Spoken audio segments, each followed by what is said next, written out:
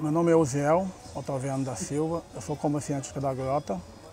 Estou aqui desde 94, trabalhando para mim. E assumi aqui essa loja do meu pai desde 2000, quando ele se aposentou e foi para o Nordeste morar.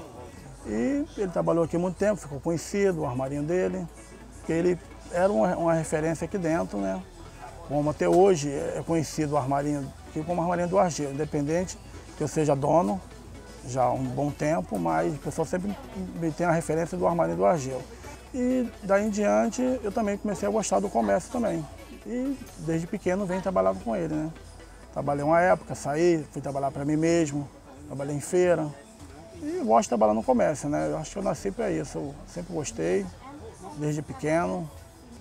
A minha relação com meus funcionários eu procuro fazer a melhor possível, né?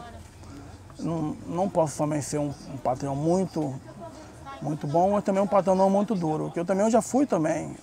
Hoje em dia eu sou patrão, mas eu já fui funcionário. Já trabalhei de empregado também, independente, antes de trabalhar com meu pai, eu trabalhei de empregado. Já fui, então eu sei a situação. Então eu procuro, às vezes, não ser muito duro, mas também não ser muito. Eu sou um pouco flexível, né? E a parte de cozinhar eu sempre gostei, né?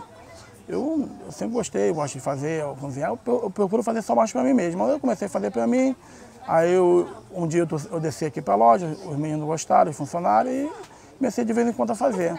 Talvez eu faça uma vez por semana, às vezes em 15 dias, não tem assim data certa, simplesmente eu cismo e vou fazer, e faço.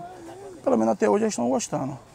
Mas a gente sempre está lutando aí, não adianta você querer desistir, a gente pensa em desistir, mas ao mesmo tempo pensa em continuar lutando, pensa em continuar correndo atrás para não desanimar.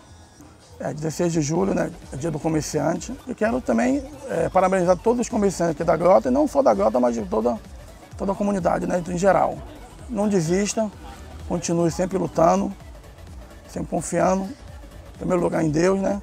Em segundo, no nosso trabalho, que, se Deus quiser, um dia vai melhorar.